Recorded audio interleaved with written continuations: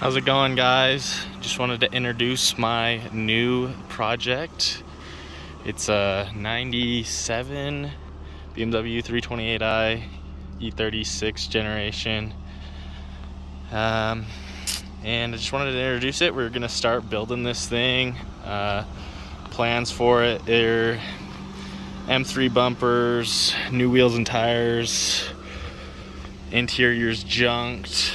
I'm gonna strip that and probably put some bucket seats in there. It runs all right, but not the best. New taillights is on the list as well. Let me know what you guys think, what you think I should do. Also, the window doesn't stay rolled up, so I need to fix that. But and then I'm also gonna do a manual swap. Right now it's an automatic, sadly, so not too super fun to drive, but you know, it's cool. It runs, but I'm gonna build it and have some fun with it. Let me know what you guys want to see in the comments.